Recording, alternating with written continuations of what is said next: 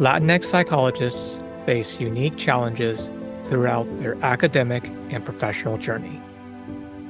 Many Latinx psychologists are faced with the dualities of navigating their cultural identity and, through that, the power of language. Consider the challenges when Latinx psychologists are working with Latinx clients or populations in which English is a second language, and yet there are currently no formal guidelines in the translation of clinical concepts. Are there programs that can support the development of Spanish language in a clinical practice context? And how might Latinx psychologists unite together so they are not alone in being the only bilingual psychologist, as often that is the case?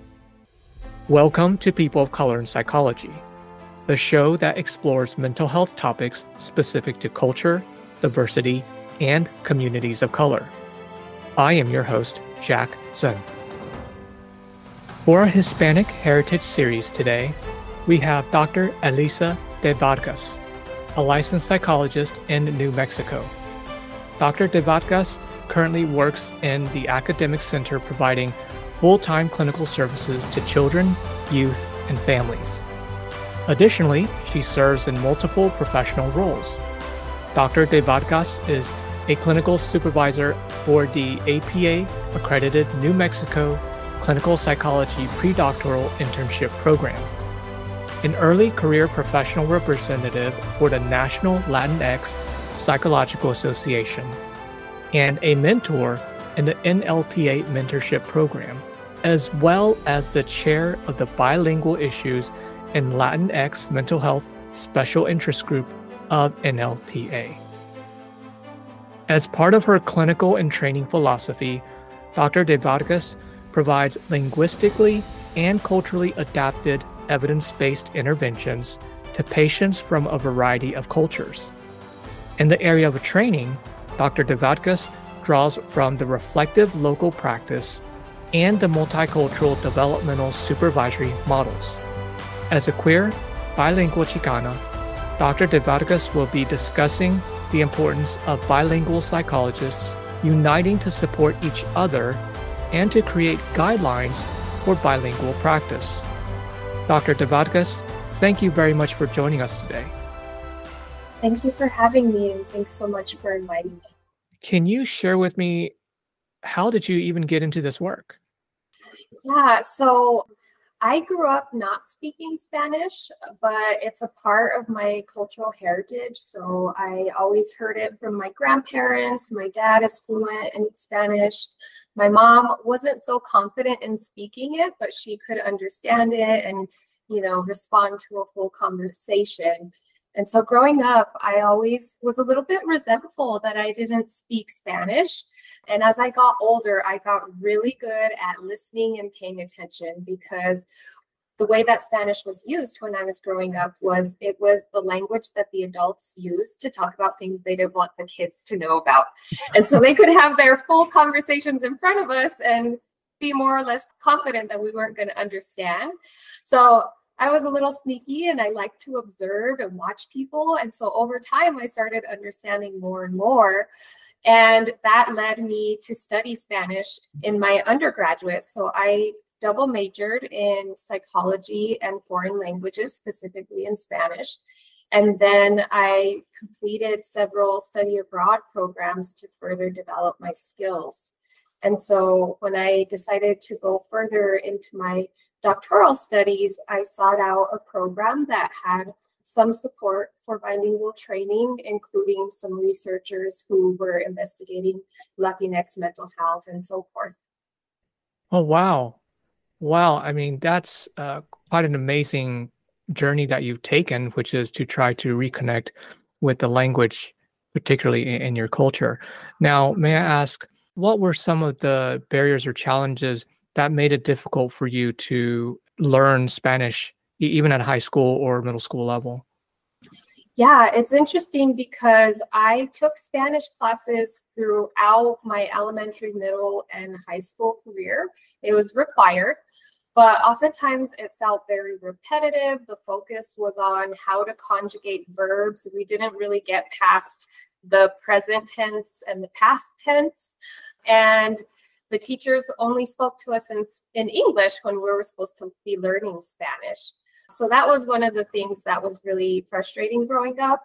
But where I grew up, it's in northern New Mexico, so kind of near Santa Fe. That's a place where some people might recognize the name of. There's also very much pride in our American identity as being multi-generational American citizens. And so I think by my generation, there was some racial trauma and oppression that had happened that kind of pushed my parents' generation to stop using the language and passing it down. So my dad would often get punished for speaking Spanish in school. He would get, hit with a ruler or get detention. And so honestly, among my cousins and siblings, there aren't very many of us who speak fluent Spanish. I would say we all speak very fluent Spanglish, and that is a third official language of New Mexico. I would say, but it definitely was a little bit of a battle for me to get to the point where I am right now, where I can speak it fluently, confidently, and kind of switch between English and Spanish, which is like my new milestone that I've reached, is being able to switch back and forth confidently and to be able to joke in Spanish. Those were big feats for me. It took me some time. Wow, you really made it a mission, and so much so that you are also mentoring people and coaching and training them. Yeah. Now, I think the other phenomenal thing you mentioned is you specifically sought out doctoral training programs where the faculty members were doing research with their Latinx community. And you were exposed to Spanish in that context as well?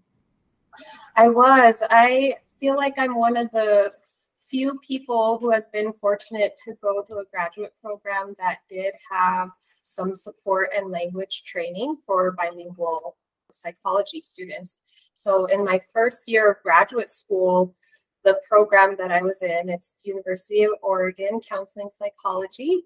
They were in the midst of developing a curriculum and getting it officialized to have a specialization in Spanish language services and research. And so by my second year of graduate school, there was a faculty member who was approved and all of the credit hours assigned and guidelines as to what was needed in order to reach that specialization by graduation. So when I started my practica, I worked hard to be in contexts where I could use my language skills, as well as, do studying and learning about different cultures, because all of Latinx and Hispanic and Chicano worlds are so unique and different that I quickly realized that my context was just a small piece of it. Mm-hmm. So in many ways, taking on that sense of cultural humility, that even within your lens and experience, that there's still nuances with or each group in the Latinx community. Yeah. And so something you've actually written about and spoken about is the adaptation of evidence-based interventions to patients in the Latinx community. Can you share with me what that might look like? I think in the context of, say, bilingual practice or Latinx community, how do you personally implement that? Yeah, it's pretty complex, because when you add in the language factor and me working with children and families, there's often varying levels of language ability across both English and Spanish. And so oftentimes I'm navigating those borderlines between fluency, non-fluency, as well as having family members understand each other and be able to talk and communicate with each other. So within the context of working with bilingual patients or clients, it often is helping them to find ways to communicate effectively with each other, particularly across generations. Where I work, I often work with grandparents who are raising their grandchildren. So we've got 2 generations gap and an assimilation difference as well, with oftentimes parents or grandparents being first-generation immigrants and the children being first-generation US citizens. So we're navigating the challenges of maybe children not wanting to learn Spanish or having a rebellious phase in their development where they just refuse to speak it. And then parents who are also, or grandparents who want to hang on to their home country's language and cultural traditions, and so are having a hard time letting that go and really trying to immerse themselves in English speaking settings to learn that. And it's also a big challenge because oftentimes these communities are siloed where they don't often have opportunities to learn English very easily. So the kids serve as their interpreters and often take on very adult roles early on. So in addition to the language piece, what I often find with my Latinx, Hispanic, and Chicano communities are that religion and faith is an extremely crucial and important part of identity, and often a very healing aspect to bring into therapy. So talking not only about how faith and prayer or religion can help during times of difficulty, but also ways in which it can help support the enrichment of community and support systems so that people remain surrounded by protective factors as well. Additionally, some of the things that I try to incorporate are like art activities or things that might relate to some of their cultural practices or traditions. In New Mexico, we have a lot of families and communities who use art in different ways to express historical experiences as well as personal journeys through their mental and physical health. And so I find that to be a very powerful medium, particularly because within Hispanic, Latinx communities, sometimes it can be very vulnerable to expose your family or to expose the details of something that occurred, because we want to protect our family and we also want to protect the privacy that is so important to us. And so using art or other nonverbal forms of intervention are also really helpful adaptations that I've found to create powerful changes with people. Huh. Thanks for sharing that, because as you're describing the whole approach to how you're even implementing therapy, in many ways it is challenging many folks' assumption, which is a one-on-one sitting where you're talking to the client and basically getting into the client's worldview verbally and assuming they have to be able to express that to you. And you're actually creating a safe space where they can process the emotions on paper through action, through visual representation. And it's a very private experience for them as you're guiding them through that.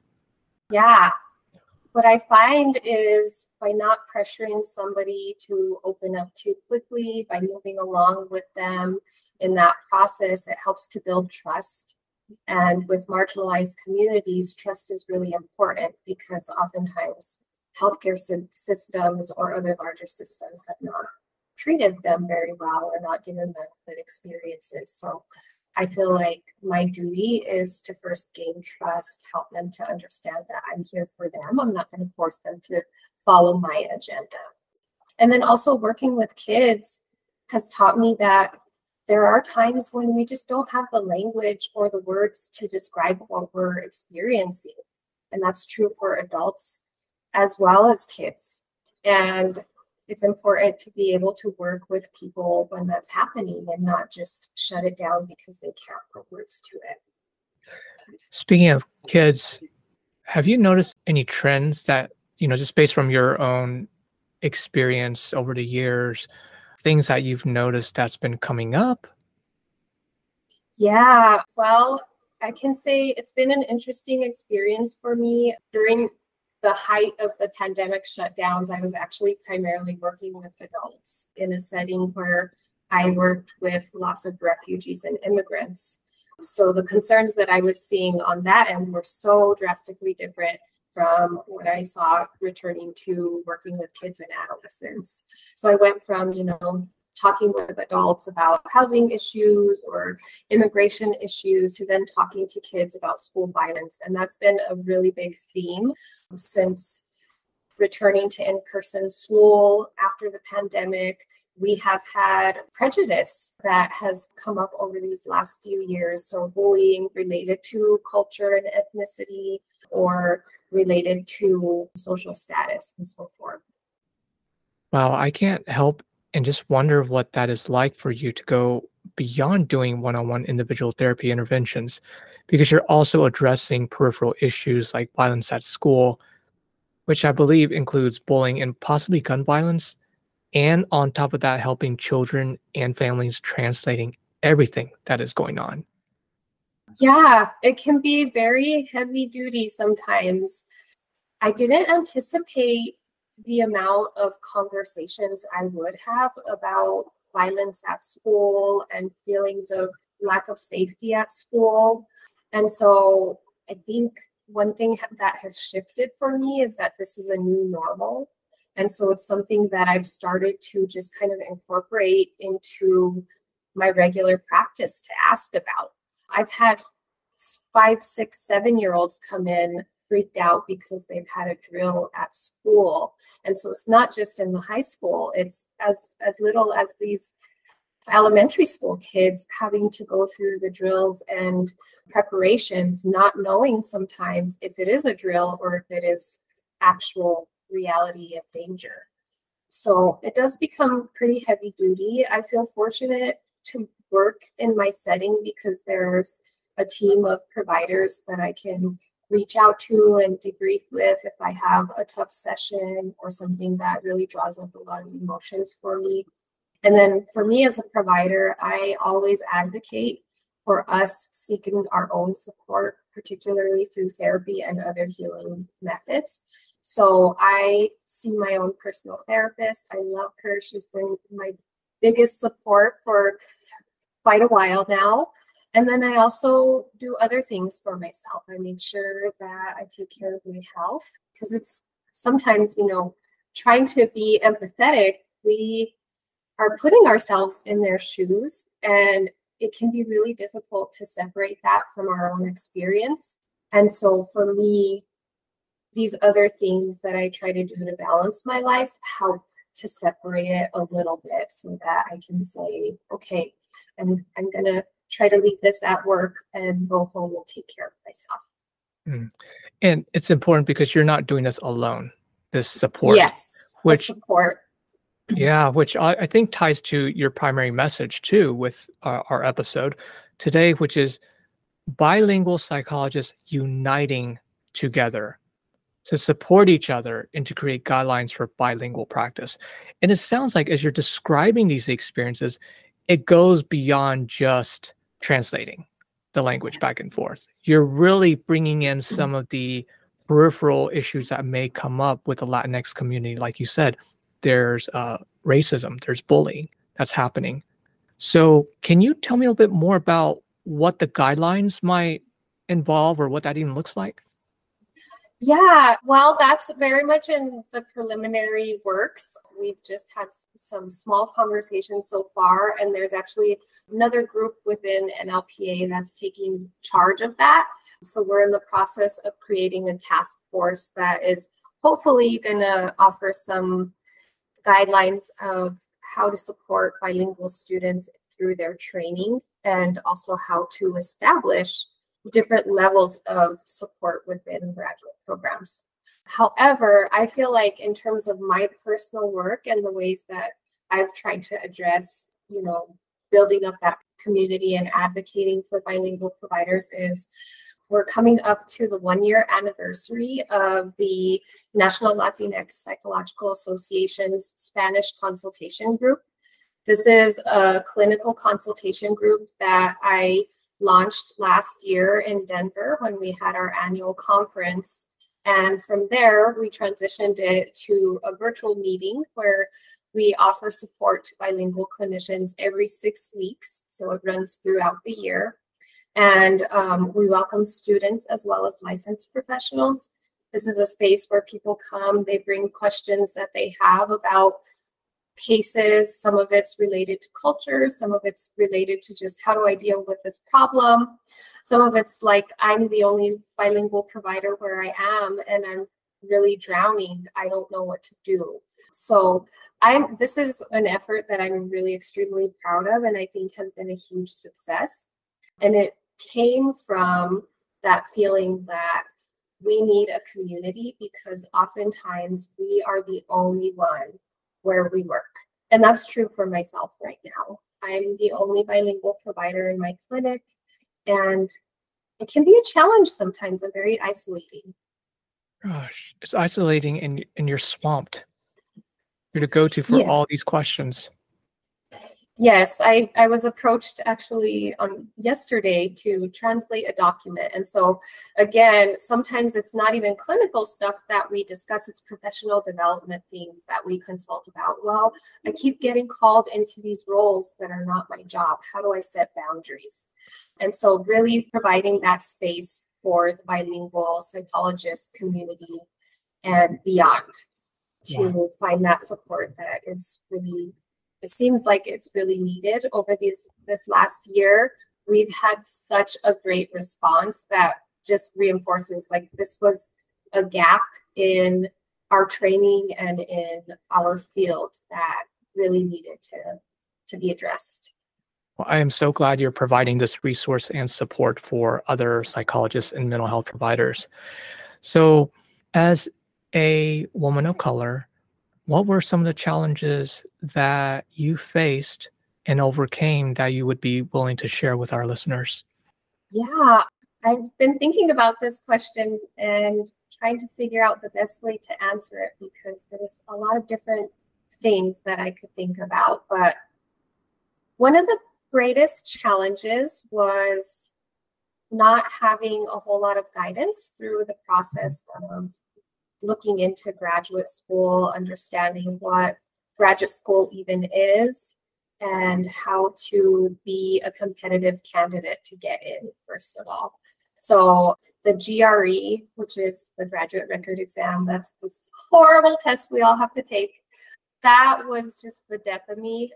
I was convinced that I was going to have to give up on what I wanted to do because I struggle with standardized tests, and I recognize that those tests are not standardized for me. And so it was a big challenge for me. And it's costly. So one thing that I've reflected on in my college career and my graduate school career and now my professional career is that growing up in my community and with my experiences, I'm a planner. And the reason for that is because I felt like in order to reach where I want to go, I have to really make sure that things fall in place. So finances, that was something that I always was really scared would be a barrier for me. And so applying to tons of scholarships, trying to make sure that I had kind of a pillow to fall back on if I needed to. But then also the responsibility toward family. I recently watched the interview that Dr. Tama Bryant did for Hispanic Heritage Month with Doctora Luz Garcini y Cynthia de la Fuentes. So really two big psychologists in Latinx mental health.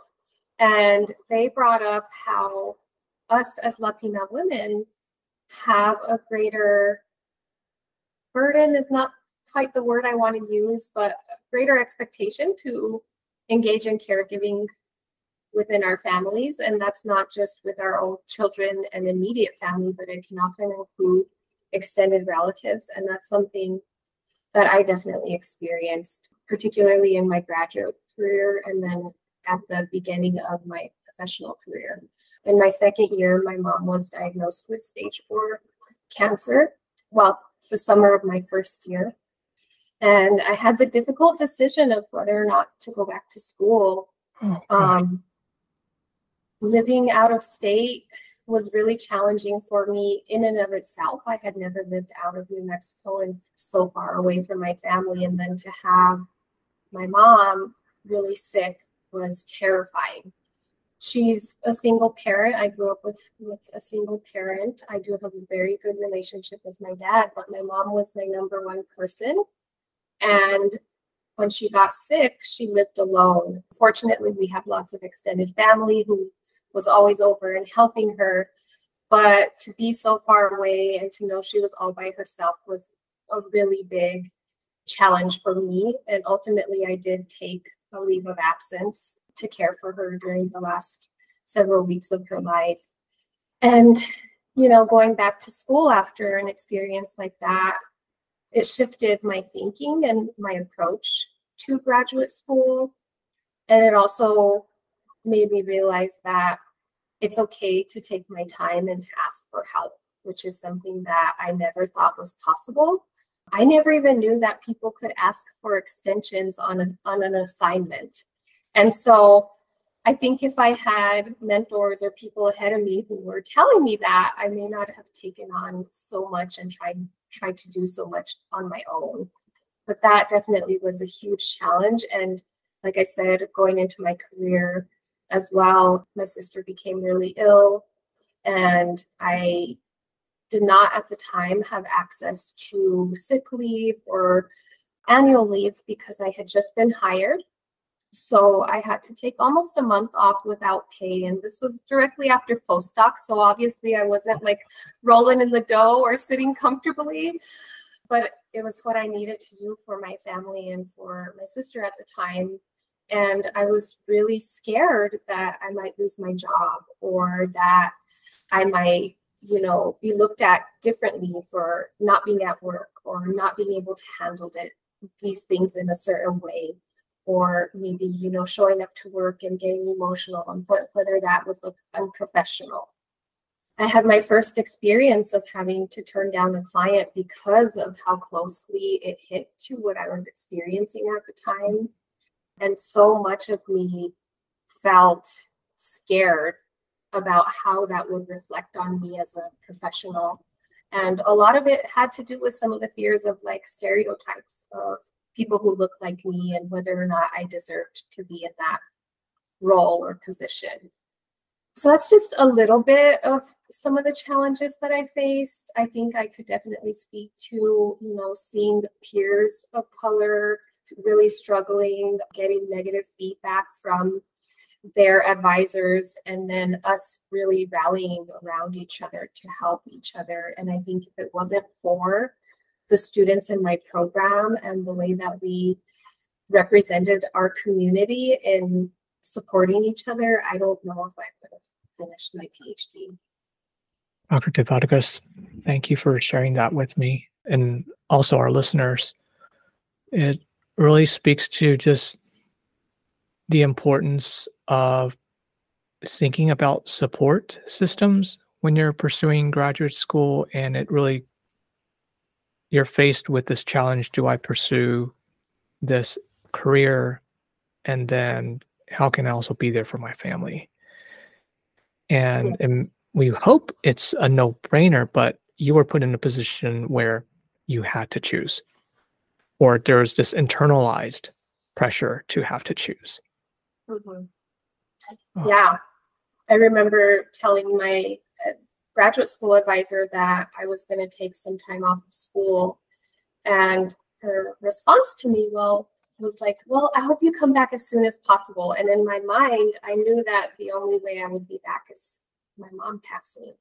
And so when I heard those words and understood, like, she doesn't fully get what I'm experiencing right now, it was really hard, because I did feel that. And my mom was also like, don't leave school. And, you know, she wanted to push me. And so many different conflictual messages, but really feeling like I needed to be there. And I'm really glad that I did.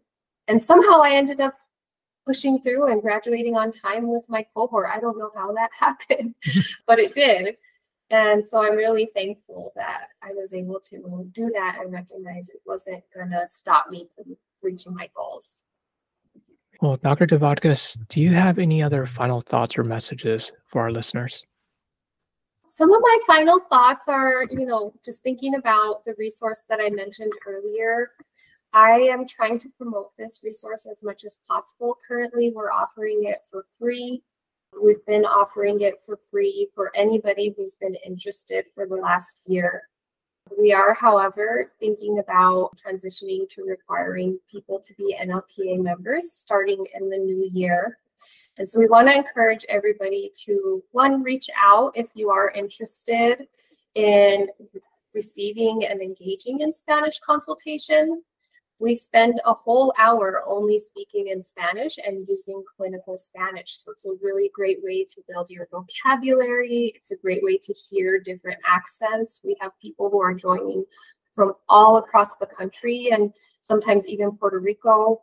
So we get the whole gamut of experiences, dialects, and even if you're not fluent, I invite people to just sit and observe. I've had several colleagues who have reached out to me and they're like, well, Elisa, I'm not fluent, but I hope to one day be there. Okay, great. Come in, listen, learn, and see how you feel. Maybe one day you'll be able to speak up in the meeting and share and use those language skills. So I really want to highlight that.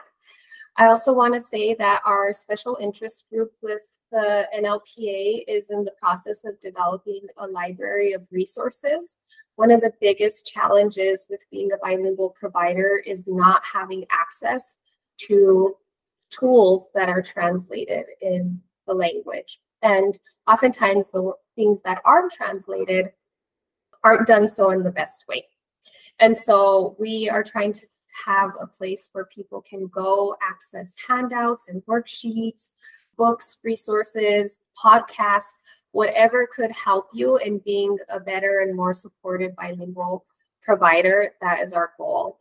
So that is in the works. It's not quite been rolled out yet, but we hope to have that available soon. And then like I said, we've got lots of things underway. We're hoping we can help give guidance to graduate programs who are interested in developing bilingual training or supporting bilingual trainees, and just want to be available for anybody who is interested in working with Spanish-speaking clients. Well, I hope folks who are listening to this participate and sign up to be an NLPA member. That'd be fantastic. Yes. We are always looking for new members. We have an awesome mentorship program. I've benefited from the mentorship program, both as a mentor and a mentee. I really feel like the NLPA community is supportive and a good place to grow as a bilingual provider. All right, Dr. DeVargas. Well, thank you very much for your time, your effort, and the courage that you have shown throughout your experience. Again, thank you. Thank you. I hope you liked this episode. Please subscribe and share. We love to hear from you, so send me a message on LinkedIn or email. The People of Color in Psychology is brought to you by the Multicultural Counseling Institute, and I'm your host, Jack Sun.